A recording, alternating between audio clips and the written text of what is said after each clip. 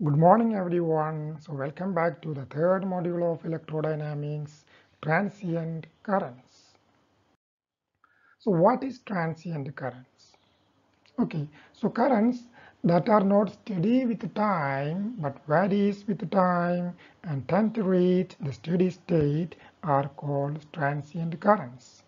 Okay, so നമുക്കറിയാം നമ്മളൊരു DC current apply ചെയ്യുകയാണെങ്കിൽ സപ്പോസ് നമ്മളൊരു സർക്യൂട്ട് എടുക്കുന്നു സർക്യൂട്ടിൽ ഒരു DC വോൾട്ടേജ് ഉണ്ട് അതേപോലെ തന്നെ അവിടെ ഒരു റെസിസ്റ്റർ മാത്രമേ ഉള്ളൂ സോ അത്തരം കേസിൽ നമ്മളൊരു സ്വിച്ച് ഓൺ ചെയ്യുന്ന ഇൻസ്റ്റന്റിൽ തന്നെ അവിടെ എന്ത് ചെയ്യുന്നു അത് അതിൻ്റെ മാക്സിമം വാല്യൂ ആയിട്ട് മാറുന്നു ഓക്കെ ഇനി നമ്മൾ അതിന് പകരം അവിടെ ഒരു ഇൻഡക്ടർ കൂടെ സീരീസ് ആയിട്ട് കണക്ട് ചെയ്യുകയാണെങ്കിൽ നമ്മുടെ കറണ്ട് ഇൻസ്റ്റന്റേനിയസ് ആയിട്ട് മാക്സിമം വാല്യൂ അറ്റൈൻ ചെയ്യുന്നതിന് പകരം ഇത്തിരി സമയം എടുത്തുകൊണ്ടായിരിക്കും അത് അറ്റൈൻ ചെയ്യുന്നത് സോ ഇത്തരത്തിൽ സ്റ്റഡി അല്ലാത്ത വേരി ചെയ്യുന്ന ടൈമിനനുസരിച്ച് വേരി ചെയ്യുന്ന എങ്ങോട്ട് വേരി ചെയ്യുന്ന വെറുതെ വേരി ചെയ്തുകൊണ്ടേയിരുന്നാൽ പോരാ AC പോലെ അങ്ങനെ വേരി ചെയ്യുന്ന ആ അർത്ഥത്തിലല്ല നമ്മൾ പറയുന്നത് കറണ്ടിനനുസരിച്ച് ടൈമിനനുസരിച്ച് വേരി ചെയ്യുന്ന കറണ്ടാണ് but they tend to reach a steady state are called the transient currents.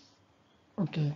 So നമുക്ക് വ്യത്യസ്ത ട്രാൻസിയന്റ് സർക്യൂട്ടുകളെ ഈ മൊഡ്യൂളിൽ പരിചയപ്പെടാം അവരുടെ ട്രാൻസിയന്റ് കറൻസിന്റെ ഇക്വേഷൻസ് നമുക്ക് പഠിക്കാം. So first the LR circuit. What is LR circuit? A circuit containing the inductance and a resistor. The inductor and a resistor. Okay.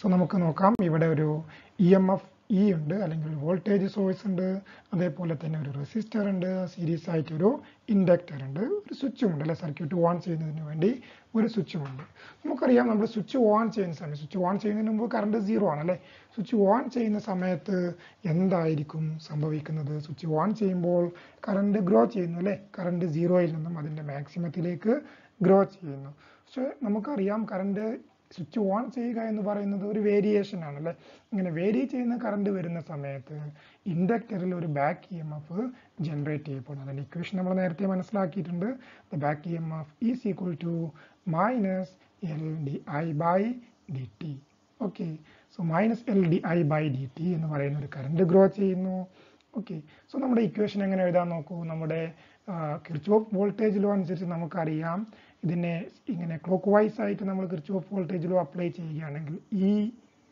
Minus അല്ലെ plus E എന്ന് വരും plus E minus IR minus LdI/dt is equal to 0 means E is equal to IR plus LdI/dt okay so നമുക്കറിയാം കുറച്ച് സമയം കഴിയുമ്പോഴേക്കും നമ്മുടെ current എന്തായിട്ട് മാറും അതിന്റെ മാക്സിമം വാല്യൂ അല്ലെങ്കിൽ സ്റ്റഡി സ്റ്റേറ്റ് വാല്യൂ I0 ആയിട്ട് മാറുന്നു so when I becomes I0 what is dI/dt current constant ആയിട്ട് മാറും അല്ലേ so dI/dt is 0 so LdI/dt or the back EMF also becomes 0 so നമ്മുടെ ഇക്വേഷൻ എന്തായിട്ട് മാറും is equal to I0 into R plus 0 എന്നായിട്ട് മാറും means is equal to I0 R so this E is equivalent to I0 into R so നമുക്ക് എന്ത് ചെയ്യാം നമ്മുടെ ഈ ഇക്വേഷനെ ഇങ്ങനെ റീപ്ലേസ് ചെയ്യാം I0 R is equal to IR plus LdI/dt അല്ലേ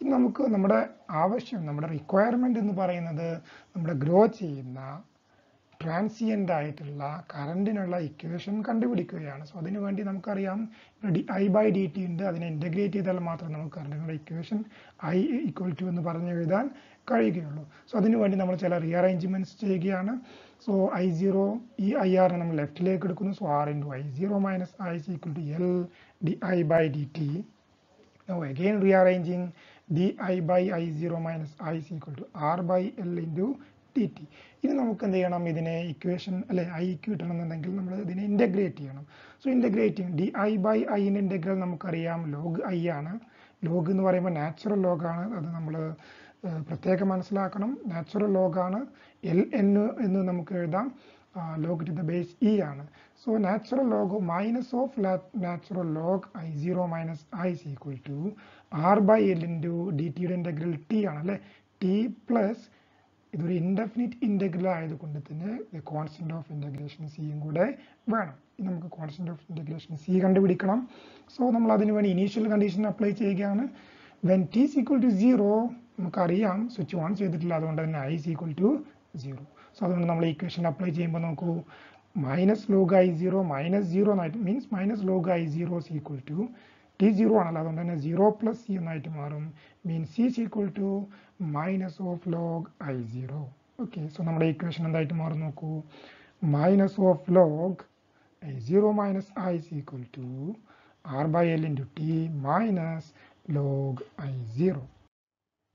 so നോക്കൂ ഈ ഇക്വേഷനിൽ അപ്പോൾ നമുക്ക് എന്ത് ചെയ്യാം I ആണ് കണ്ടുപിടിക്കേണ്ടത് അതിന് വേണ്ടി വീണ്ടും ചില റീഅറേഞ്ച്മെന്റ്സ് നമ്മൾ ചെയ്യുകയാണ് മൈനസ് ലോഗ് I0 നമുക്ക് ലെഫ്റ്റിലേക്ക് കൊണ്ടുപോകാം സോ പ്ലസ് ആയിട്ട് മാറുന്നു ഓക്കെ ഇനി നമ്മൾ ടോട്ടൽ ആയിട്ട് നെഗറ്റീവ് സൈൻ കൊണ്ട് മൾട്ടിപ്ലൈ ചെയ്യുന്നു സോ മൈനസ് മൈനസ് പ്ലസ് ആയിട്ട് മാറുന്നു log I0 minus I minus log I0 is equal to minus r by L into t അല്ലേ റൈറ്റ് സൈഡിൽ ഒരു മൈനസ് സൈൻ വരുന്നു ഇനി നമ്മൾ ഇതിൻ്റെ this is log A minus B ഫോമിലാണ് അല്ലേ നമുക്കറിയാം ലോഗ് എ മൈനസ് ബി എന്തായിട്ട് എഴുതാം log A minus log B A നമുക്ക് എങ്ങനെ എഴുതാം ലോഗ് എ ബൈ ബി എഴുതാം അല്ലേ സോ അതുകൊണ്ട് നമുക്കിതിനെ log of I0 minus I divided by I0 എന്ന് എഴുതാം സോ നെക്സ്റ്റ് നമ്മൾ ഇതിനെ ആൻറ്റി ലോഗ് എടുക്കണം അല്ലേ സോ ആൻറ്റി ലോഗ് എടുക്കുന്ന സമയത്ത് ലോഗ് പോകുന്നു റൈറ്റ് സൈഡിൽ ഇത് നാച്ചുറൽ ലോഗ് ആയതുകൊണ്ട് എക്സ്പോണൻഷ്യൽ അല്ലെ ഇ ടു ദ പവർ ആയിട്ട് മാറുന്നു so I0 minus I divided by I0 is equal to e to the power minus r by L into t. So എന്തായിട്ട് മാറും നോക്കൂ 1 minus I by I0 is equal to e to the power minus r by L into t. നമുക്ക് ഇതിനെ വീണ്ടും rearrange ചെയ്യുമ്പോൾ അല്ലേ നമുക്ക് ഈ ടൈമിനെ ലെഫ്റ്റിലേക്ക് എടുക്കണം എന്നിട്ട് ഇതിനെ റൈറ്റിലേക്ക് എടുക്കണം എന്നിട്ട് ഐക്കുള്ള ഇക്വേഷൻ എഴുതുമ്പോൾ ഇങ്ങനെ കിട്ടും അല്ലേ so I is equal to I0 into 1 minus e to the power minus r by L into t. So this is the required equation. This is the instantaneous current equation in LR circuits. Okay. So നമുക്ക് ഇനി ഇതിന്റെ ചില properties നോക്കാം. So when t is equal to L by R, when t is equal to L by R, നോക്കൂ t is equal to L by R ആകുന്ന സമയത്ത് നമ്മുടെ current എന്തായിരിക്കും ഇവിടെ t is equal to L by R substitute ചെയ്യുമ്പോൾ r by L into L by R ആയിട്ട് മാറും അല്ലേ മീൻസ് ഇത് ക്യാൻസൽ ചെയ്യുന്നു സോ മൈനസ് 1 ആയിട്ട് മാറുന്നു so I is equal to I0 into 1 minus e to the power minus 1 നമുക്കറിയാം ഇയുടെ വാല്യൂ 2.7 സംതിങ് ആണല്ലേ so e to the power minus 1 is 1 by e so it is 0.623 times I0 okay means t is equal to L by R ആകുന്ന സമയത്ത് നമ്മുടെ I എന്തായിട്ട് മാറുന്നു 0.632 I0 ആയിട്ട് മാറുന്നു എല്ലാ സർക്യൂട്ടിനും ഇങ്ങനെ തന്നെയാണ് എല്ലാ LR സർക്യൂട്ടിനും ഇങ്ങനെ തന്നെയാണ് അല്ലേ സോ നമുക്ക് ഈ L by R നെ വിളിക്കുന്ന ഈ quantity time L by R നമ്മൾ വിളിക്കുന്ന പേരാണ് time constant it is defined as the time taken by LR circuit to grow the current from 0 to 0.632 times the steady state current I0 or the maximum current I0.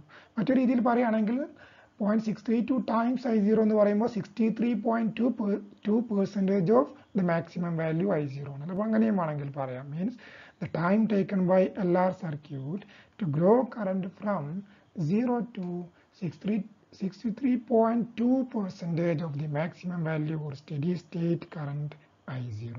Okay, so this is the time constant that this definition is very important. Okay, so നമുക്ക് മറ്റു ചില കാര്യങ്ങളും കൂടെ നോക്കാം നമുക്കറിയാം when t is equal to 0 what will be I നമുക്ക് നേരത്തെ അറിയാലോ t is equal to 0 ആകുന്ന സമയത്ത് സ്വിച്ച് ഓൺ ചെയ്തിട്ടില്ല അതുകൊണ്ട് തന്നെ I0 ആണെന്ന് അറിയാം നമ്മുടെ ഇക്വേഷൻ പ്രൊവൈഡ് ചെയ്യുന്നുണ്ടോ നോക്കാം അല്ലേ when t is equal to 0 this is e to the power minus 0 means 1 so 1 minus 1 is 0 so I is 0 അപ്പോൾ നമ്മൾ കറക്റ്റ് ആണല്ലേ നമ്മുടെ ഇക്വേഷൻ നമ്മുടെ ഒബ്സർവേഷൻസ് ഫോളോ ചെയ്യുന്നുണ്ട് അതേപോലെ തന്നെ when t is equal to infinity what will be I when t is equal to infinity I0 into 1 minus e to the power minus r by L into t infinity means e to the power minus infinity what is e to the power minus infinity means 1 by infinity so it is 0 അല്ലേ so അതുകൊണ്ട് തന്നെ അത് I0 ആയിട്ട് മാറുന്നു എന്നർത്ഥം okay നമുക്ക് അതിന്റെ graph ഇങ്ങനെ വരക്കാം എന്നർത്ഥം means t is equal to 0 ആകുമ്പോൾ 0 ആണ് t is equal to L by R ആകുന്ന സമയത്ത് മീൻസ് ടൈം കോൺസ്റ്റന്റ് ആകുന്ന സമയത്ത് കറണ്ട് 63.2% ആയിട്ട് മാറുന്നു വീണ്ടും ഗ്രോ ചെയ്ത് അങ്ങനെ പോകുന്നു അല്ലേ. എപ്പോഴാണ് അത് മാക്സിമം കറണ്ട് തിയററ്റിക്കലി അറ്റൈൻ ചെയ്യുന്നത്? തിയററ്റിക്കലി നമ്മുടെ കറണ്ട് ഒരിക്കലും തന്നെ മാക്സിമം കറണ്ടായിട്ട് മാറുന്നില്ല, സ്റ്റഡി സ്റ്റേറ്റ് കറണ്ടായിട്ട് മാറുന്നില്ല. പകരം ഇൻഫിനിറ്റി സമയം കഴിഞ്ഞിട്ടാണ് അല്ലെ, ഇൻഫിനിറ്റ് സമയം കഴിയുമ്പോഴാണ് അത് മാക്സിമം കറണ്ടായിട്ട് മാറുന്നത്. സോ തിയററ്റിക്കലി ഒരിക്കലും തന്നെ അത് മാക്സിമം കറണ്ടായിട്ട് മാറും. പക്ഷെ പ്രാക്ടിക്കലി നമുക്കറിയാം within seconds or within micro seconds അതെന്തായിട്ട് മാറുന്നു, അത് അതിൻ്റെ മാക്സിമം വാല്യൂ അറ്റൈൻ ചെയ്യുന്നുണ്ട്. ഓക്കെ, ഇനി നമുക്ക് നമ്മുടെ ടൈം കോൺസ്റ്റന്റ് ഉപയോഗിച്ചുകൊണ്ട് നമ്മുടെ സർക്യൂട്ടിൻ്റെ ഗ്രോത്ത് റേറ്റ് എങ്ങനെയാണെന്ന് നോക്കാം. വെൻ ലാർജ് L/R ആണെങ്കിൽ നമുക്കറിയാം, സപ്പോസ് നമുക്ക് രണ്ട് വാല്യൂസ് എടുത്ത് നോക്കാം. സപ്പോസ് ടൈം കോൺസ്റ്റന്റ് L/R നമ്മൾ ഒബ്റ്റെയിൻ ചെയ്യുന്ന 10 മിനിറ്റ് ആണെന്ന് വിചാരിച്ചോളൂ. അതിൻ്റെ അർത്ഥം നമ്മളെ കറണ്ട് 0-ൽ നിന്നും ഗ്രോ ചെയ്ത് അതിൻ്റെ മാക്സിമം വാല്യൂ I0 ആയിട്ട് മാറാൻ 10 മിനിറ്റ് സമയം എടുക്കുന്നുണ്ട് എന്നർത്ഥം. മറ്റൊരു LR സർക്യൂട്ടിൻ്റെ ടൈം കോൺസ്റ്റന്റ് L/R നമ്മൾ കാൽക്കുലേറ്റ് ചെയ്യുമ്പോൾ കിട്ടുന്നത് 1 സെക്കൻഡാണ്. മീൻസ് അത് വെറും 1 സെക്കൻഡ് സമയം കൊണ്ട് അതിൻ്റെ 63.2% ആയിട്ട് മാറുന്നുണ്ട്. സോ ഏതാണ് ഫാസ്റ്റ് ആയിട്ട് ഗ്രോ ചെയ്യുന്നത്? 1 സെക്കൻഡ് സമയം കൊണ്ട് 63.2% ആയിട്ട് മാറുന്നതല്ലേ. സോ അതുകൊണ്ട് തന്നെ ലോ L/R ആകുന്ന ലോ L/R ഉള്ള LR സർക്യൂട്ടാണ് ഫാസ്റ്റ് ആയിട്ട് ഗ്രോ ചെയ്യുന്നത്, പെട്ടെന്ന് മാക്സിമത്തിലേക്ക് എത്തുന്നത്. പക്ഷെ ലാർജ് L/R ഉള്ള ആൾ അത്രയും സമയം എടുത്തിട്ട് മാത്രം എന്ത് ചെയ്യുന്നുള്ളൂ, ഗ്രോ ചെയ്യുന്നുള്ളൂ. അതുകൊണ്ട് തന്നെ അത് സ്ലോ ആയിട്ടാണ് കറണ്ട് ഗ്രോ ചെയ്യുന്നത് എന്നർത്ഥം. ഓക്കെ, നമുക്ക് ചെറിയൊരു പ്രോബ്ലം കൂടി നോക്കാം.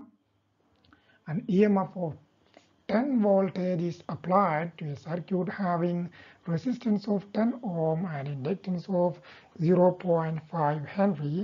Find the time required by the current to attain 63.2% of its maximum value. What is the time constant of the circuit? ഒരു ഡയറക്റ്റ് ക്വസ്റ്റ്യൻ ആണ്. ആദ്യം നമ്മൾ ഏത് ടൈപ്പ് സർക്യൂട്ട് ആണെന്ന് മനസ്സിലാക്കണം. നമ്മൾ പല രീതിയിലുള്ള സർക്യൂട്ടുകൾ പഠിക്കാൻ പോകുന്നുണ്ട്. CR സർക്യൂട്ട്, LCR ഒക്കെ പഠിക്കാൻ പോകുന്നുണ്ട്.